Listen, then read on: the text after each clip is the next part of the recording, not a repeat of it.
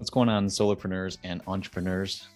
So if you came here from my blog, fantastic. If you didn't, there's a link below that you can get to it. But the whole point of this video is to actually go through the basics of tracking revenue or anything else from QuickBooks. I'm just going through a really quick process. The theory behind that is setting your goals is really important. Everybody knows that. Everybody sets goals and all that good stuff.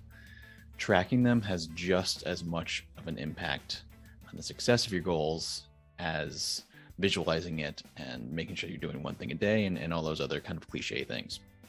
So make sure that you're tracking, put it into some sort of visual as well. That's a huge thing. More on that in the blog post. However, let me dive in. So this is going to be getting data from QuickBooks and making a very simple goal tracking system. Okay, so let's dive in. Okay, so here we are. This is QuickBooks Online. There's an example account. I'm on the profit and loss by month in the report section. Whatever goal you're tracking towards, whatever months that you've done so far to get to that goal, select them up here. And then once you have that, it'll be reflected down here. And then you export to Excel right here. So you just click export to Excel. I'm going to grab some different data, but it comes out looking like this. Okay, so this is the income statement just in Excel format. It'll look exactly the same as what you had in your QuickBooks that you downloaded. So now in the blog, I talk kind of the theory of get into a repeatable process, grab the data, put it into a pivot table, and then compare it against your goal. So we're going to do that live right here, and using something that a lot of people use, of course, QuickBooks Online. So to start, we're going to get rid of these 4 top rows. Just right-click, delete, nothing fancy there. And then in this cell A1, or what is now A1, we have to name it something. I'm going to name it accounts. You can call it whatever. The name really doesn't matter. But then you're going to click and drag to get all the columns in here. Okay. So now once you have that, all the data is highlighted, and we're going to make the pivot table. So this is simply just insert, pivot table. It creates a new sheet, that's fine. Click OK, and boom. Now you've got all of your data in the bones of a pivot table. You can see all the individual months and the total. We're going to use the total in this example. There's a lot of good reasons and methods to use the individual months. I typically do that actually, but it kind of all works the same, and it's just easier to use the total in some cases, especially for downloading something that you want repeatable. You can just autofill this kind of total number.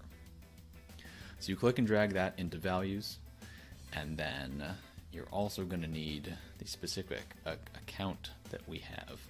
So unselect everything, and you can search in here, just TOT, to get to the total section. And then total income is the one we want. Check that box. And then boom, there you go. Total income of $357,000. You can change the number format to make it more legible if you want. I like to get rid of the decimal places. So there is our clean looking $357,000 that we have in whatever time frame that we're looking at. And we're going to compare that to our goal. Let's say it's $500,000. Put that into currency as well. And then we're going to track the progress by simply doing equals this grand total. And if you update it in the same fashion every single time, this formula will never need to change. You can divide that by the goal, and then I'm going to change that into percent form, and boom, 72% to your goal. So there you go. You just created a very basic, very simple visualization of your goal. And there's a whole lot of fun things you can do with it. You can see it over time, and you can trend it with the specific months. If your goal is to buy a boat at the end of it, you can see where you are in relation to buying that boat, for example.